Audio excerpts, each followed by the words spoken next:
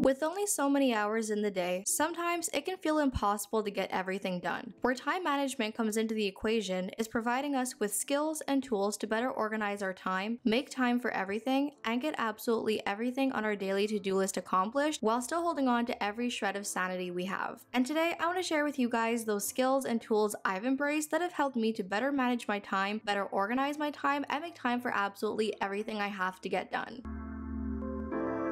Hey, what's up you guys? It's Annie back with another video. So like I said, in today's video, I'm sharing with you guys all of my absolute top and best time management skills to best organize your time and make time for absolutely everything you have to get done, and also make sure you are not rushing through things and still keep your mental health in check. So nothing more to say. I hope you guys enjoy this video. If you do, be sure to subscribe down below to my channel, and let's get right on into it. So my first little tip, I'm definitely going to be copy pasting from my productivity video, and that is using a physical to-do list. I cannot manage my time or plan my day or literally get anything done until I have a full-on planned to-do list in front of me. So whether I have to do my to-do list first thing in the morning or the night before, that list has got to get made or I'm not going to get anything done. I have to know everything I have to get done, how long everything is going to take, which tasks require more time or less time. I have to have all of that planned in my head so I can better organize and manage my time and make time for everything.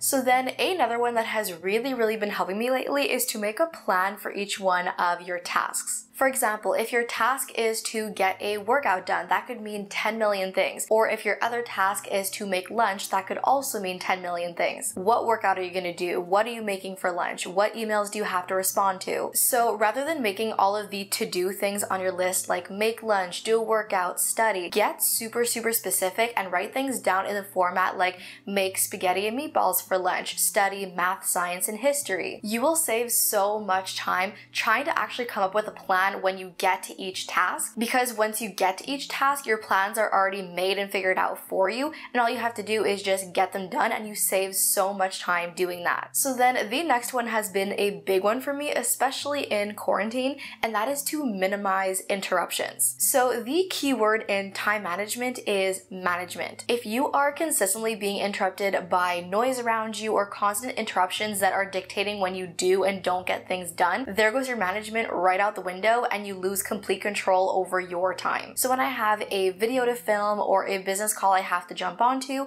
I make it known to absolutely everybody in the house what I'm doing, how long it's going to take, and how long I need perfect still silence. Because if I have to restart my video because people are coming down the hall, going into rooms closest to mine, I'm being constantly interrupted, delaying what I have to get done and losing management and control over my time. Whereas if I have a video to film and get that done in 30 minutes or less, my time remains managed and controlled by me. I'm finished that task much sooner and on to the next one. So definitely minimizing interruptions has been a massive contributor to managing and organizing my time so much better. This next one you are going to love me for, and that is to clean your workspace at the end of the day. Absolutely nothing in the world wastes more of my time than not being able to work at my desk first thing in the morning or filming a video, because I have to take time to clean up my desk and put things away or tidy up my filming space. Whereas if when I go to answer emails and reply to comments at my desk or sit down to film a video, if those spaces are already tidied up and cleaned up, I don't waste any of that time and I can jump straight into what I have to get done. So I have literally made it a physical to-do on my list at the end of the day to clean up my workspace, my desk, my filming area, and everything, so that the next day when I go into filming or working at my desk, those spaces are already cleaned up and organized, and I can just jump right into what I actually have to get done. And if you don't believe me, then set a timer on your phone and clean up your desk, your bed, whatever else, and you'll see exactly how much time it takes to actually clean up all of those areas, and that gives you a pretty good idea of how much time you have saved. So that one has been a big one for me lately. This next one, make the most of waiting times. Waiting for something to download, or waiting for something to heat up in the microwave, waiting for your turn in line somewhere. If you have some time intervals between your classes or business meetings, that is time you can either spend just sitting there waiting for whatever is coming to happen, or you can take advantage of that time and either do or start on something on your to-do list and then knock off some time later. The key factor in time management is knowing how precious your time is and taking advantage of every spare second you have. So for this next one, I'm going against pretty much every single productivity YouTuber and blogger out there, and it is to never ever time block. Now, don't get me wrong, for the first week, maybe even 2 weeks that I tried time blocking, I loved it. I loved giving everything its unique individual time slot, making sure nothing overlapped over each other, but very quickly I began to realize how restricting it was and how on edge and anxious I felt, how I was actually starting to rush through things to make it to my next time slot. It was just no bueno in every way, shape, and form. I would rather have to start working earlier and finish working a little bit later just for the sake of not having to time block and restrict myself and make time for everything. So what do I do instead of time blocking to still organize and manage my time? So once you have your to-do list in the morning, of course, there are going to be some things on that list you enjoy doing and look forward to doing, and other things you maybe don't look forward to doing and maybe don't want to do that you consistently put off and put off and put off. But 9 times out of 10, usually the ones you end up putting off are the ones that are the most time sensitive and have the closest deadlines. So once I'm done my to-do list, I look over everything to figure out what has the closest deadlines, what is the most time sensitive, what's going to take me more time versus less time, and then I organize everything I have to do accordingly. If I take care of all the most time sensitive ones first, then I don't really have to worry or rush through everything else I have to get done because it's not as time sensitive and I can go about it a lot slower and a lot easier. So that is what I definitely like doing much more than time blocking. So then this next one is a little bit more of a challenge, but definitely so important, and that is to find your focus. So not only can physical obstacles get in the way of your time management and your time organization, but so can mental ones. If I'm trying to answer my emails or reply to comments or plan out some videos, but I have thoughts swimming around in my head that are distracting me and that have my mind 10 million miles away, or even worse, if I'm stuck worrying about something, it is going to take me twice, even 3 times the time it takes to finish whatever I'm currently working on, and then things get delayed and put off and I lose my time management. So even though it is much easier said than done, before I actually start a task, I have to sit there and try to empty my mind of every other thought and focus 110% of my attention on that one task. So then another very important one is to take breaks in between your tasks. Taking a 10-minute break between each one of your tasks is going to take a lot less time than if you have to take off an entire day because you've burnt yourself out and overexerted yourself. So a lot recently on my channel, I've been talking about the Pomodoro technique, where basically you set a 25-minute timer for working on something, then a 5-minute timer for a break, then another 25, then another 5, and so on and so forth until you finish your entire to-do list. And I stand by this method because I think it 110% sets the perfect balance between working and taking a break. But it is so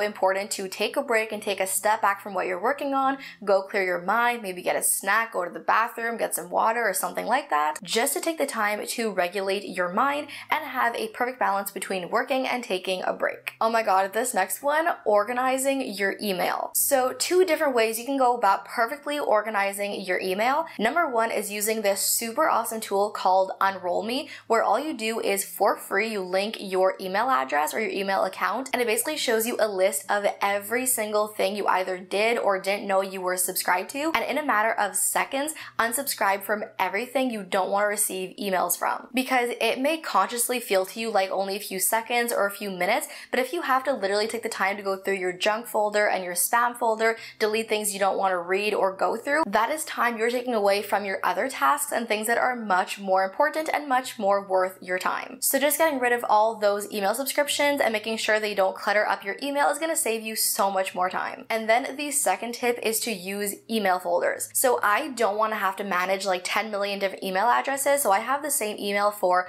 work and business and personal stuff, and my best friend for this type of organization are folders. So I have a folder for my business emails, my personal emails, my family emails, and as I get my emails coming into my inbox, I put each one in the separate folders it belongs to, and that keeps my email inbox so much cleaner and much more organized. And that saves saves so much more time. Learn how to say no. Your time is precious and it is up to you to organize your time as you see fit. But this goes two ways. Sometimes you have to turn down a request from a friend or for some leisure activities to focus on work. And other times it is more appropriate to say no to work and go spend some time with your girlfriends. It's knowing when it's time to say no that is the key to time management. And that is a skill we all must learn. Don't respond right away. I am so that person that the second I get an email or a text message or a DM, I forget and drop literally everything I'm doing and go right away to answer them. I've had to learn self-discipline